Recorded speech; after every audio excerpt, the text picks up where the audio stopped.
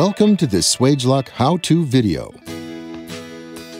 Here's what you'll need to perform the procedure shown in this brief video.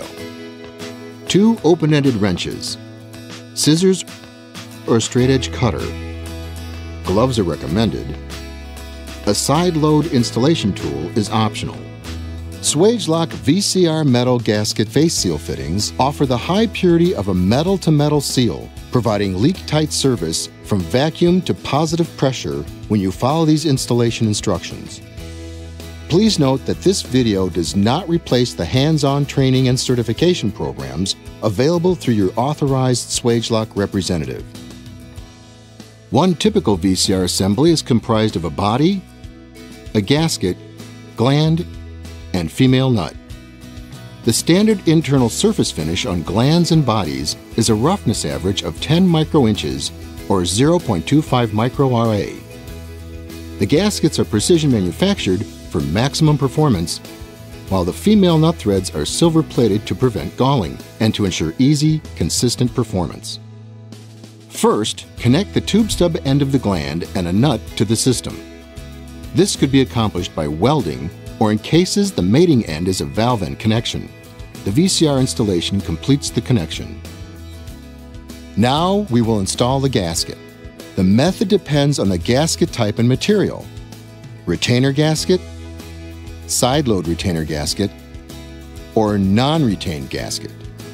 The text on the bag containing the new gasket will be blue for stainless steel and black for nickel. Other gasket material options include copper and aluminum. To install a retainer gasket, open the bag containing the new gasket. Use the clips of the gasket to place the gasket on the male end. It will snap or click into place. Align the body and the gland face on the female nut end. Tighten the female nut finger tight onto the body. VCR components with fixed threads must remain stationary during installation. These connections should be assembled only to glands with rotating male or female threaded nuts. Use the wrenches to further tighten the nut according to gland type. Remember to stabilize the system connection to prevent rotation. To install a side-load retainer gasket, either open the bag containing the new gasket or use the optional side-load installation tool to remove a gasket from the tray. Slide the gasket onto the male end of the side. It will snap or click into place. Tighten the female nut finger tight onto the body. Use the wrenches to further tighten the nut according to gland type. Remember to stabilize the system connection to prevent rotation. To install a non-retained gasket, open the bag containing the new gasket. Place the gasket into the female nut. If the gasket is not flat, the nut will not thread properly. Tighten the female nut finger tight onto the body. The threads will engage up to the last thread if the gasket is installed properly.